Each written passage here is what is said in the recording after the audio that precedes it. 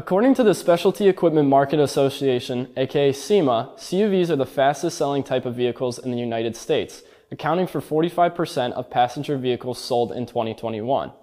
They are also the most common type of vehicle on the road, accounting for almost 1 in 4 vehicles according to the new CUV Market Snapshot report from SEMA Market Research. In this video, let's delve more into the report.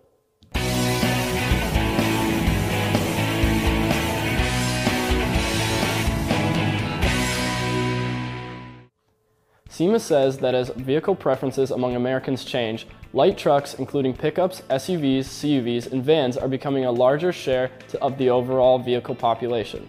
According to SEMA, OEMs are shifting production away from passenger cars to more profitable light truck platforms, largely driven by CUVs.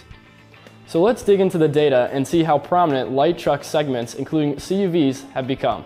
Consumers spent $7.7 billion on specialty equipment parts for CUVs in 2020, more than was spent on SUVs.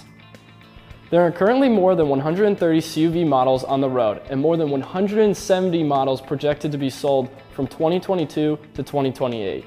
Electrification is coming to the CUV market. 40 new electric CUV models are slated to be released in the next 3 years. By 2035, 59% of new CUVs sold are expected to be electric, hybrid, plug-in, or fuel cell. 13% of CUVs modified in 2020 were taken off-road, and vehicle manufacturers as well as tire makers are introducing new options to their CUV lineups, specifically aimed at off-road enthusiasts. Light truck demand has been rapidly increasing. As time goes on, we will see more and more vehicle manufacturers catering to the CUVs in the market. I'm Brian Coote, coming to you from the Tire Review Continental Tire Garage studio. Thanks for watching.